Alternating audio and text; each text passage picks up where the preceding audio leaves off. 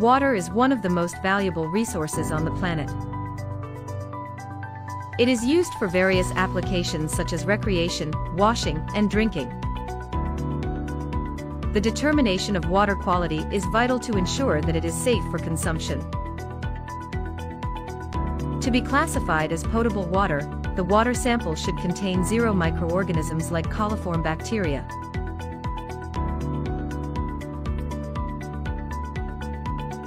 Coliform bacteria are microorganisms found in the digestive tract and feces of animals and humans. They are also present in plants and soil. Coliforms do not necessarily cause illness, but are indicator organisms for the presence of disease-causing organisms. It is expensive and impractical to test for all possible pathogens in a water sample. Testing for coliforms is more effective since they originate from the same sources as pathogenic organisms, and the method is simpler and cheaper. Therefore, finding coliforms in a water sample signifies the presence of pathogens.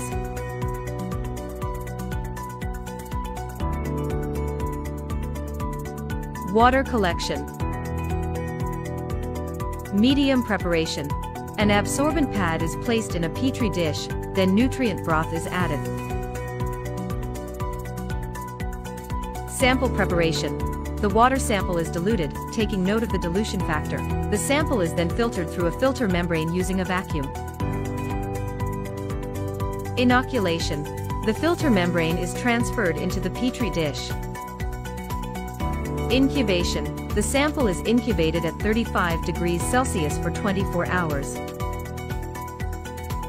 Microbial count.